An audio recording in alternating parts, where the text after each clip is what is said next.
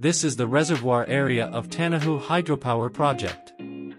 Here Google image shows various features such as a dam location, Damali Bazaar, Seti River Bridge, Madi River Bridge, Lower Patan and Tanahu Hydropower Camp area.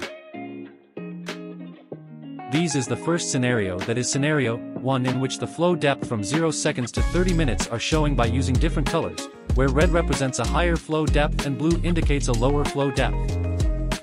In scenario 2, flow depth after 0 seconds to 30 minutes after the dam break is showing by using different colors.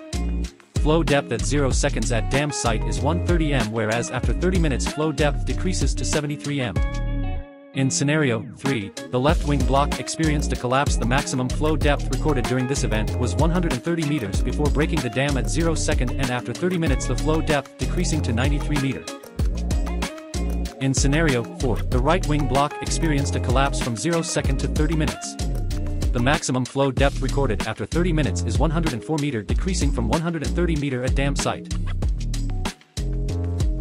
And lastly scenario 5, that is left and right wing block experienced a collapse up to 30 minutes. The maximum flow depth recorded after 30 minutes at dam site is 91 meter from 130 meter flow depth at 0 second before the breaking of dam.